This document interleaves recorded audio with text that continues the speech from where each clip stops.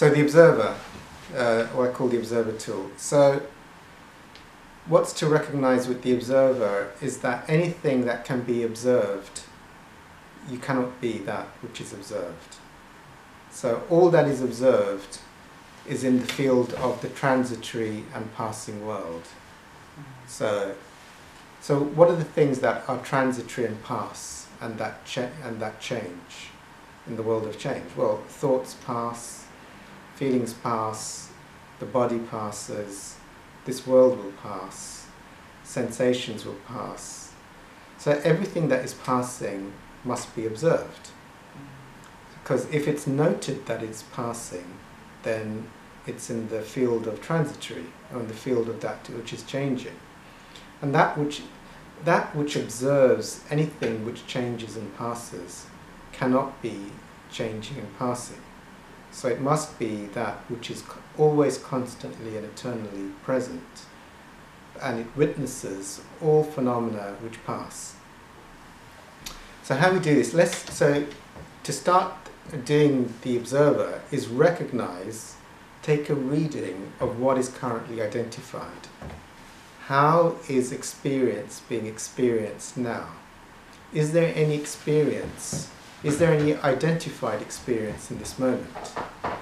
If there are thoughts passing, is there identification with thoughts as if they're me? Well, then what's observing this identification? Because that which observes the identification with thoughts is not a thought. It's the observer of thoughts. Are there feelings in the body? If there's any feelings being identified within the body, these feelings are changing. They're sometimes here, they're sometimes not here. So that which knows when the feelings are here, when they're becoming intense, when they're passing away, that which observes the coming and going of feelings cannot be the feeling. That which is observing the feelings is the observer of feelings. What about images? Are they like memories of the past or projections of what's going to be done for the rest of the day? But these are images. So that which is observing images is not an image, because the observer of all images cannot be an image. So that which observes image is imageless. Is there experiencing of time?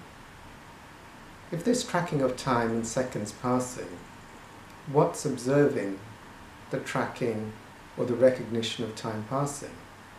That which observes time passing, which is not interested in time, is timeless.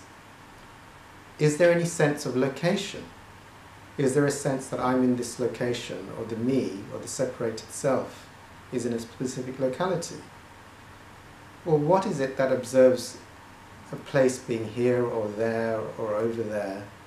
That which observes all locations cannot be in location, so it has no location. So all of these things are changing. Now, if something is experienced as self, then the self-inquiry has to start. Because if I experience myself as a body or an image, then it's the inquiry is being in the position of that which is observing the thoughts or the body. Be in the position of the observer of the body or the thoughts. Be in the position of the observer of any sensation within the body. Now, when one is in the observer, one will immediately get detachment, and the feeling that one is the thoughts or the feelings of the body will start to dissipate.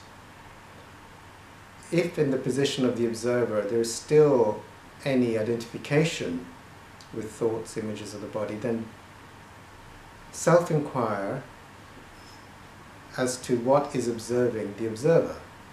Is the observer of the identified observer identified with anything within the realm of the transitory, or the realm of form, or the realm of that which changes and passes? So with this process, eventually all things which are identified as being self in limitation will dissolve, until you're that which is that which is formless, which is timeless, which is locationless. It's the observation or the witnesser of the world of the changing and the passing and the transitory. But this witnessing never changes, never passes, and is never transitory, even though all things that pass before it are changing and passing.